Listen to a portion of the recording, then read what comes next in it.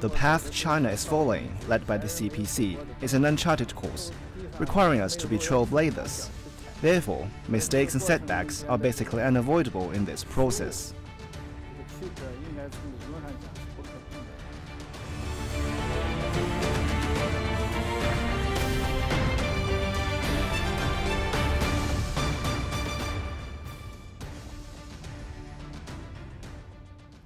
How has China's ruling party, the Communist Party of China, the CPC, kept up with the times? How has the CPC adapted to changing conditions and led China to its historic development and modernization? What can be learned from the CPC's history, its triumphs and tragedies? Why was the Chinese Communist Party successful and the Soviet Communist Party was not? Why must the party be rejuvenated? What is intra-party democracy? How to enhance transparency? How to establish credible checks and balances in a system with a single leading party? What challenges does the party face amidst increasing domestic complexity and international volatility? What does the party consider its greatest dangers or tests? And what are the party's enduring ideals? What are its visions? These questions and more are addressed in the party's new book series titled Understanding the CPC, published by the CPC about the CPC. The CPC's development and challenges take us closer to China. In the 1800s, especially during the Opium Wars, Western nations used gunboat diplomacy to open China through its military force. China became subject to unequal treaties whereby Western nations imposed concessions on China, reducing China's sovereignty over its own country. From the 1860s onward, China began to reform in order to meet the military and political challenge of the West. Chinese pioneers searched for ways to adapt Western learning and technology while preserving Chinese learning and values. One of these pioneers was Sun Yat-sen. 20世纪初年，是在中国孙中山领导辛亥革命成功之后，皇帝被推翻之后，建立了中华民国。 Professor Xie Chuntao is the director of the Party History Teaching and Research Department at the Central Party School. He's also a recipient of the National High-Level Personnel of Special Support Program on Philosophy and Social Science. 中华民国是跟着西方的政治制度学的，因为西方孙中山先生对西方、对美国、对日本、对英国都很了解。当时中国实行的是多党制，那段时间是中国近代以来历史上最混乱的时期。习近平主席在欧洲访问的时候曾经讲过这样的历史，那就是在中国总统制、议会制、西方的各种制度。 可以说，在中国都实验过，效果不好。 While China surged among different ideologies, in 1917, the October Revolution brought Marxism and socialism to Russia. Marxism and socialism soon spread to China. Some Chinese intellectuals believed that Marxism could guide the revolution to victory. In 1919, the May 4th movement against imperialism and feudalism broke out in China. It awakened the Chinese people in an unprecedented way. After the movement, the Chinese working class, as an independent political force, entered the historical arena. Between July 23rd and 31st, 1921, the First National Congress of the Communist Party of China, the CPC, was held in Shanghai, marking the founding of the CPC. The party itself has gone through its own transformations and troubles during this entire period since its founding in 1921. So discuss with me the experiences the party from an internal basis had during this period of time that is getting close to 100 years. What has been the structure and the trauma and the reorganizations and transformation of the party itself? 中国共产党最初21年成立的时候，它是一个小组，人非常的少，在这个组织过程中间，他就会发现来自莫斯科的命令不很准确。Wang Xiancui is the director of the Strategic Studies Center at Beihang University. He's an expert on China's strategic challenges and security issues. He's the author of the book Exploring the Miracle in the Understanding the CPC book series.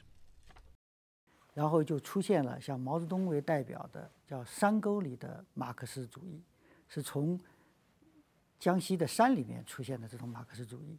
当然，一开始很多的这些城市的，包括是在外国留学的一些共产党的高级领导人不太认同的，但是在这个几十年过程中间，慢慢就认同了，发现还是山沟里的马克思主义更灵。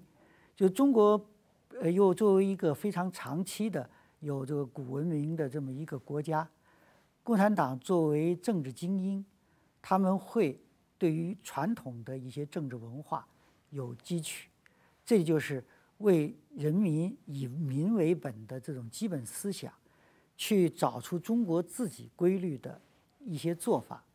Support from the people enabled China to achieve victory over Japan in 1945, and the CPC to achieve victory over the Kuomintang in 1949. After the founding of the People's Republic of China, the CPC's leadership was put to test. From the beginning of the People's Republic, 1949-1950, to the beginning of reform, 1978 approximately, China went through some vast perturbations of political mass movements and some very troubled times. What was the economic thinking in terms of the economy, how China relied on the model of the Soviet Union for its thinking about Marxism, Leninism in economic terms? 那30年呢，应该说是作为党来讲，原来是从做武装斗争，就是领导军队发战争的这种方式，转到做经济建设。在初期的前面大概初期的10年左右，是从苏联学习了很多的计划经济的做法。但是在这个过程中间呢，他们也发现苏联的有些做法并不见得适应中国的经济的发展的现实，就在不断的摸索。比如说工业化应该怎么搞，农村集体化应该怎么搞，包括城市建设怎么搞，共产党的基本上是没有数的。而那个时候的国际环境呢，是全体对于中国进行了封锁。前面的10年左右，跟苏联就是京沪会组织还是有联系。到了后来，中苏开始这个辩论之后，他已经也没有这种经济援助，就完全靠中国自己。在那种情况下，中国和中国共产党面临的环境是非常困难的，所以只能够找到一条合适的道路。在这个找的路的过程中间，经历了非常多的挫折。It was through hardship that the CPC learned to seek truth from facts. 在中国共产党领导中国走的这一条道路呢，是前人没有走过的道路。Gao Yongzhong is Vice Minister of the Party History Research Office of the CPC Central Committee.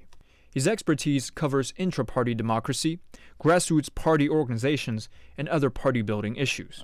路地上本来没有路，要自己拿脚去踩，所以这个过程中间的这个失误，这个曲折应该从理论上讲是不可避免的。我个人觉得，这个50年代后期的反右扩大化，还有大跃进，都是这个反映了当时的这个领导层的一种急于求成的这样一种思想，就是想赶英超美，这个想把中国的事情办得更好更快一点，结果呢脱离了实际，来了个大跃进，包括那时候亩产万斤粮，这个都是不可能的。但是我们党呢，有能力自己纠正自己的错误。你比如说这个大跃进、人民公社，这后来都到60年代，这些呢都做了一定的修正，回归到了正确路线。错误和挫折教训了我们，保证我们以后就路又走得更顺一点，方向更明确一点。改革开放以后呢，我们这个 After the reform and opening up, we drew up the party's basic line, which Deng Xiaoping said we would commit to for 100 years. Unless there were major war and turmoil, we would focus on economic development.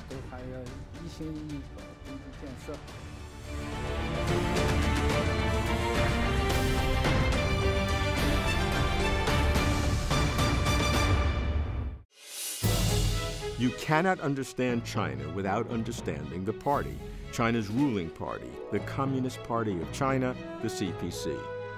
We explore the inner workings of the party with its leading thinkers and organization officials.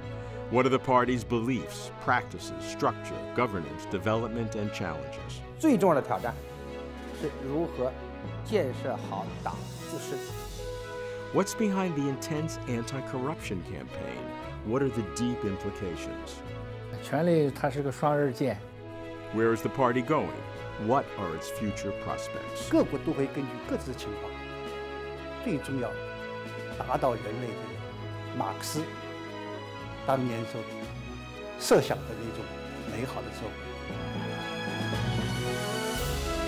Explore the inner workings of the party with its leading thinkers and officials. You are watching Closer to China with me, Robert Lawrence Kuhn.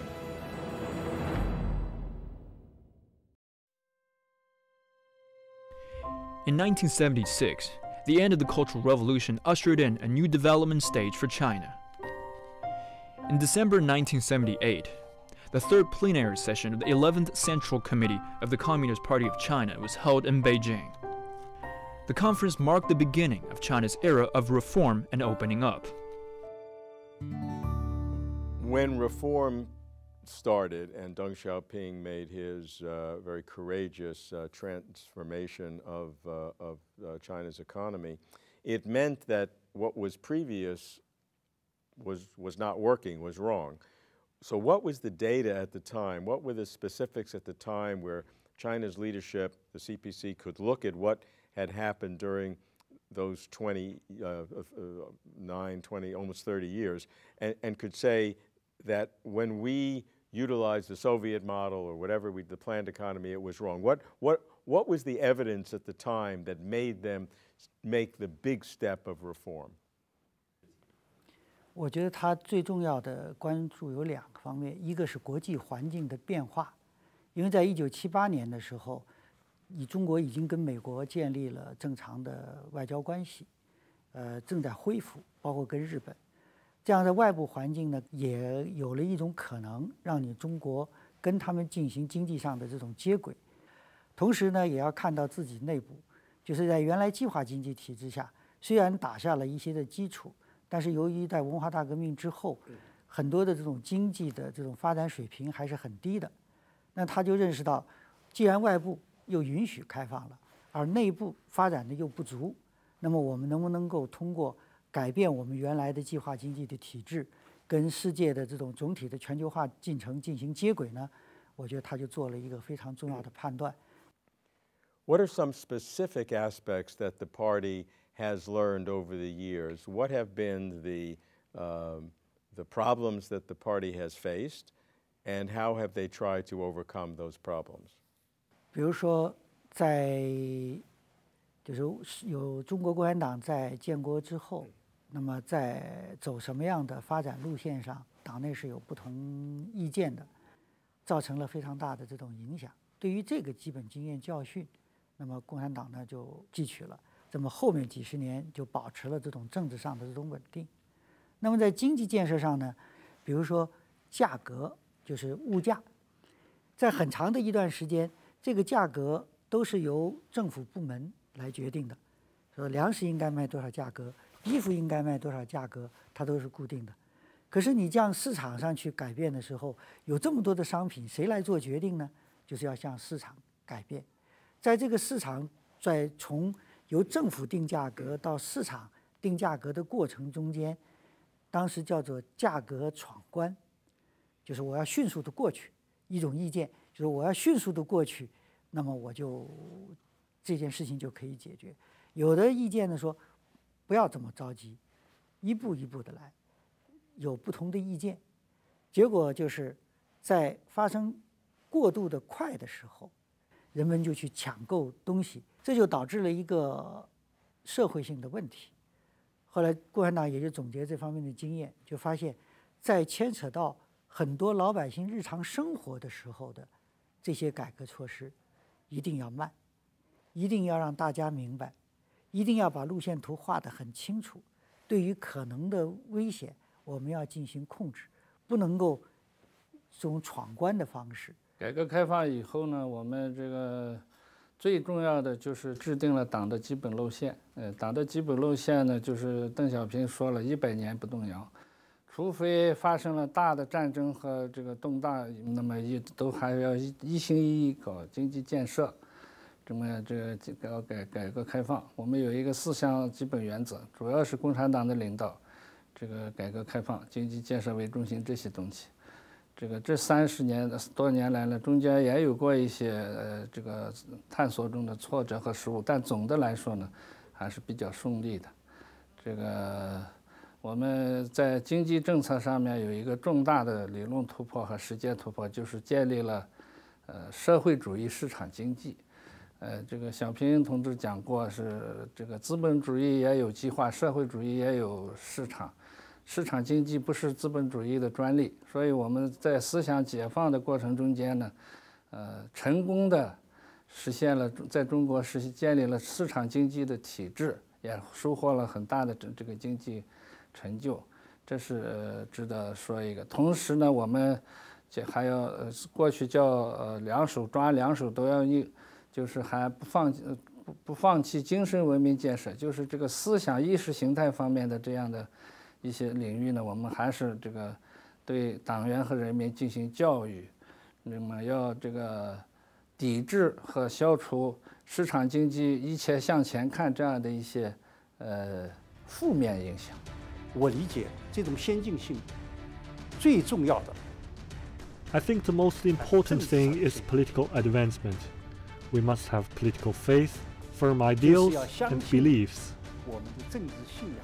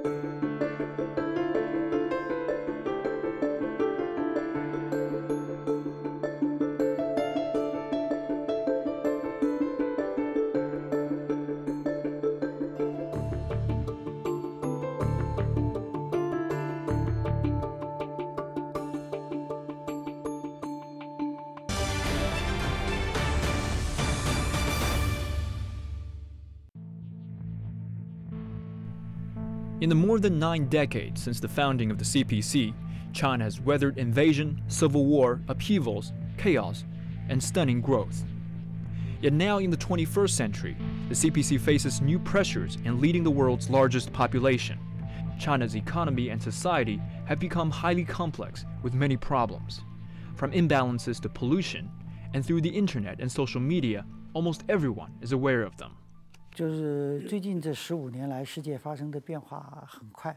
中国的经济总量虽然在这个发生很快的这种增长，但是带来的一些社会问题，以前可能更多的就是发展经济，现在发现也有在发展经济的过程中间，也会遇到非常多的一些社会问题，比如说像两极分化、贫富不均的这种问题也会在社会上出现，包括像在发达社会中间出现的一些就业的问题，包括教育体系等等这些问题，它都会出现。那么这都是共产党面对的一些新的问题。What are the main challenges for the CPC in the new age? 关于这个问题，我想在迎难而上的中国共产党一书当中，作者已经做了一个很好的回答。Zhang Weiwei is the deputy director of the editorial board of the book series Understanding the CPC. 概括起来，在当今世界，这个中国共产党面临的挑战，既有来自国内的，也有来自国际上的，既有来自理论上的，也有来自现实中的。一是关于国家命运的挑战。走在时代前列的中国共产党，实现民族复兴和中国梦，关键是要把握好两个因素，一个是中国之道，就是马克思主义；一个是中国之路，就是中国特色社会主义道路。所以，怎样高举旗帜，怎样坚定地走中国特色社会主义的道路，怎样不断地完善中国特色的社会主义制度，怎样不断地进行理论创新，丰富和发展中国特色的社会主义理论体系，这是中国共产党面临的一个挑战。二是执政的挑战。中国共产党是一个执政党，作为执政党，它始终面临的执政的考验、改革开放的考验、市场经济的考验、外部环境的考验。这4个考验，也就是4大挑战。How do you see the evolution of the party going forward? Because the party has had several steps of important modernization whereas in the past, the party was entirely workers and soldiers and peasants and farmers as the totality, because the party was the proletariat. But as the world changes, knowledge creators, scientists, managers, entrepreneurs who create new things are a different class that have emerged as society changes. And in many respects, those knowledge creators, be they in science or in enterprises, entrepreneurs, are the true leaders of society, because they're the ones generating the energy to build society. How does the party articulate with this new way of social development? 从我们党的发展过程来看，我们党既是中国工人阶级的先锋队，同时它又是中国人民和中华民族的先锋队。这是随着历史社会的发展，我们党的性质就是这么规定的。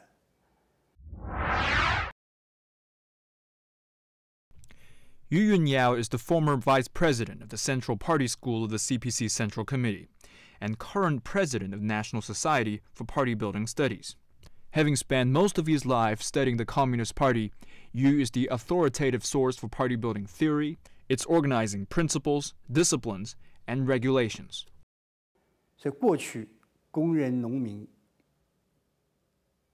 战士当中发展比较多，那么进行到建设时期，知识分子、有知识、有文化的人越来越多的包括青年学生加入党的队伍，这也是非常正常的。而且改革开放以后，我们党已经把知识分子作为工人阶级的一部分，所以党必须是把社会各方面的优秀人才承认党的纲领和章程，这种优秀分子吸收到党内来。所以当然我们也不能忘记工人农民在一线的那些劳动者，现在我们仍然强调，同时我们也要吸收知识分子，包括科技工作者，各方面的优秀人才。应当说，在新的历史条件下，保持党的先进性是一个非常艰巨的任务。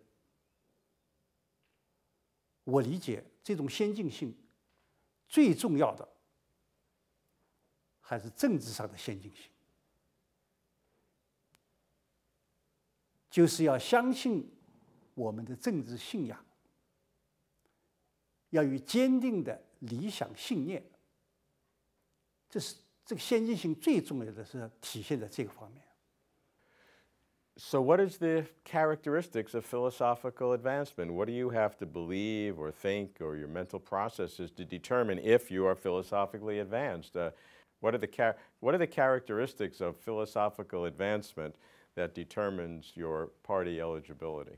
他有坚定的理想信念，坚信共产主义的远大理想，坚信中国特色社会主义的共同理想。第二，他必须是全心全意为人民服务的。党员、党的组织，他必须是为老百姓办事的。第三，这个党，他必须是有一个好的作风，他是密切联系群众的，他是能够认真开展批评与自我批评的，他是能够做到理论联系实际的。未来的几十年、20年也好，30年也好，我想到那个时候，我们中国共产党只要坚持这3条，就是一个先进的、充满朝气和活力的，能够带领全中国人民为新的更高的目标奋进的马克思主义执政党。对这一点，我抱有充分的信心。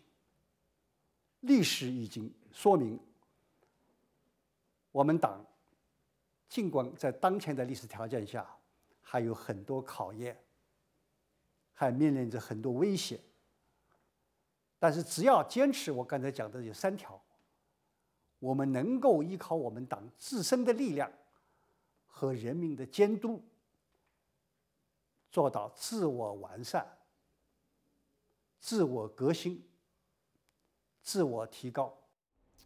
For the world to understand China, it must understand why the party asserts that its continuing political leadership is optimum for China's development. One key is the party's adaptability, stressing experimentation and testing of new policies. China today, under current conditions, is best served by its system with a single leading party. But for the CPC to retain its ruling status, it has a higher obligation to enhance standards of living and personal well-being, which includes increasing democracy, transparency in government, public participation in governance, various freedoms, rule of law, and human rights. President Xi states that the CPC should be governed by rules and procedures that are standardized and open to public oversight. The CPC claims a historic mission. In 1,000 years, when the long annals of political systems are compiled, China today may well be a case study of what happens when a country that has a system with a single leading party seeks to construct a prosperous democratic society. Understanding the CPC keeps us closer to China.